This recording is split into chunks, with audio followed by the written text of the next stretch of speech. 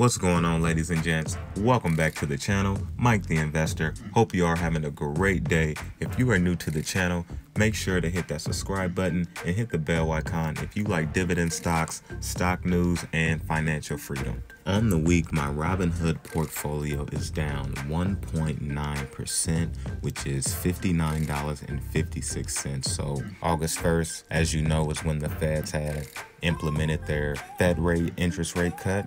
It dropped down 25 basis points. So the stock market has been going crazy the last 2 days going into the weekend. This is the first time that my portfolio has seen this big of a hit. I'm not panicking or anything like that, but I am like, okay, I'm starting to see a little bit more volatility. And the reason why I say I'm not panicking, because I understand that everything can't be green every single day, every single week, every month. It's good to see that, definitely, to keep seeing that grow from your portfolio, but you have to see some sort of a correction so those companies can't continue to keep growing. I had a comment down in the comment section here from James. Go ahead and check out his channel. He is a up-and-coming investor like me as well. He has a very nice channel, some very good info out there, but he had mentioned he wanted to see how other portfolios was doing based off of the Fed rate cut. So I thought I would go ahead and share how my portfolio was doing. On the day of Friday, I was down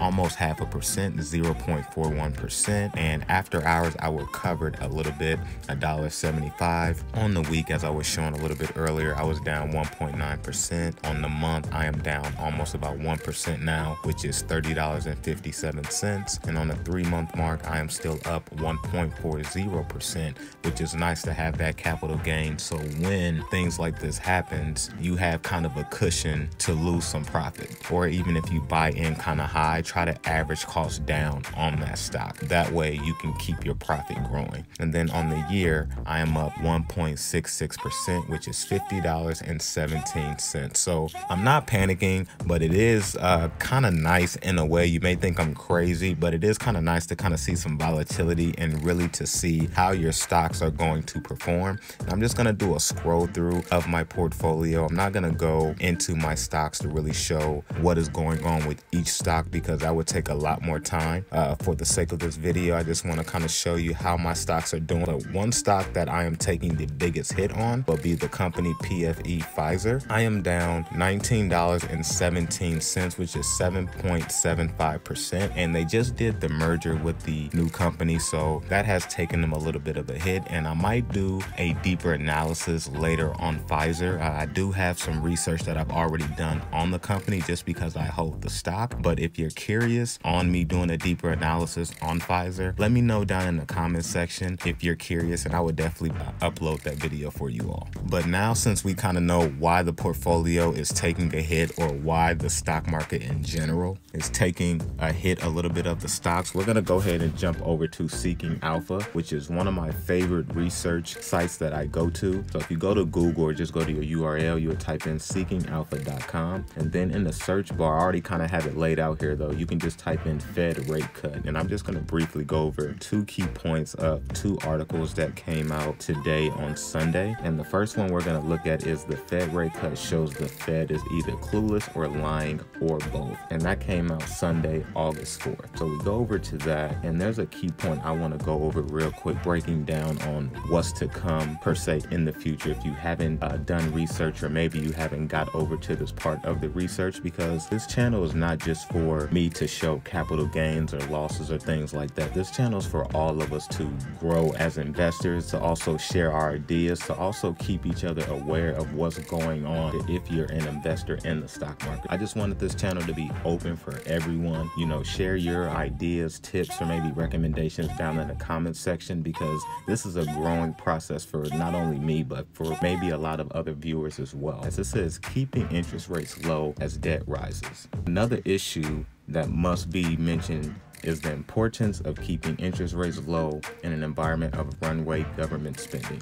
As the national debt continues to rise above $22 trillion, and as the annual deficit in the period of expansion, mind you, inches back toward 1 trillion per year. It becomes ever more important to keep debt service low by pushing down interest rates, which makes sense as debit payments rise toward $500 billion per year in the coming years. Interest rates must now be kept low, or federal programs will face real cuts in order to make payments on the debt. And that is one reason why we're seeing the small interest rate cut now. As we continue, that means cuts to things like the Pentagon and Social Security. Those cuts will be politically unpopular. Policymakers will need the Fed to keep debt payments down by manufacturing demand for government debt. So this is very crucial information. And also on both of these articles, I will leave the link down in the description if you want a quick reference to these articles to do a little bit more of your own research, because it would take a lot of time to go through all of these articles, but I just wanted to point out a couple key points that I thought was very important. And as we look at the other article, this will really explain why Thursday and Friday, after the rate cut went into effect, a lot of the stocks maybe took some form of a hit. And it says, quote, "The market breakout was straining the deviation from the long-term moving average that continues to be the case this week. Our conviction of a short-term correction to rebalance portfolios, it continues to be high. We believe that correction will occur over the next 2 months to reverse the rather extreme overbought condition currently." Now, hear this out. A 3 to 5% correction in August or September is likely. And we don't know what's going to happen in the stock market, but we have seen the effect a little bit since the Fed rate cut has went into effect in just 2 days. So I think they're on to something here. 3 to 5% correction in the next upcoming month. If you have some money maybe put aside, this would be the time to hold that money a little bit longer. And then when you see some of your blue chip stocks or some stocks you have on your watch list, this would be the time to go ahead and buy into them to get a better buy-in point. Now I want to read a little bit more, and it says, as noted in the main body of this week missive, a less than anticipated rate cut and outlook by the Fed tripped of participants.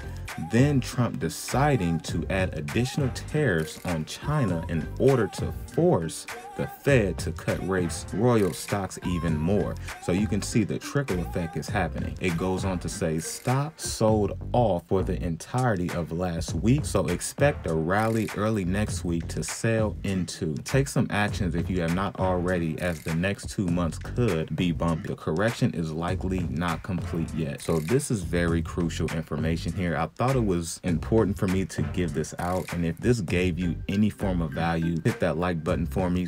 That way I know to continue to keep uploading content like this, because I want to give as much value as possible every single video that I put out.